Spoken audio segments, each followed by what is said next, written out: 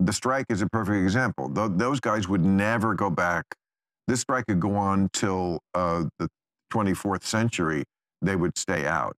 I feel for my writers. I love my writers. I'm one of my writers.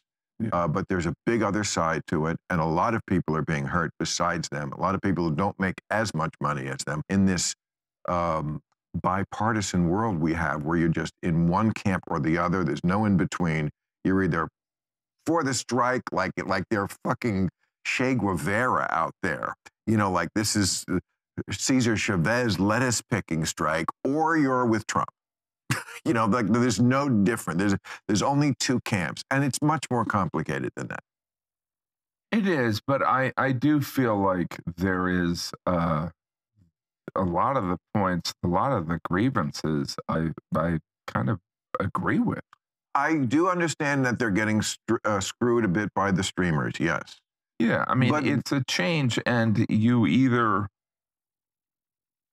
it's like anything that is, I believe in free market, but I also believe in trust and then verify, right? What does that mean? Meaning, you don't trust, like the reason, I mean, Zaslav made $400 million, and I think they're looking for 80 million for, it's like they're gonna, you leave a kid in front of a bowl of marshmallows, they're gonna eat the marshmallows.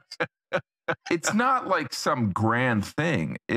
Well, I don't know. What you're saying, they're only asking for $80 million? Well, I'm saying they're asking for a lot of things. They're asking for a lot of things. Like kooky.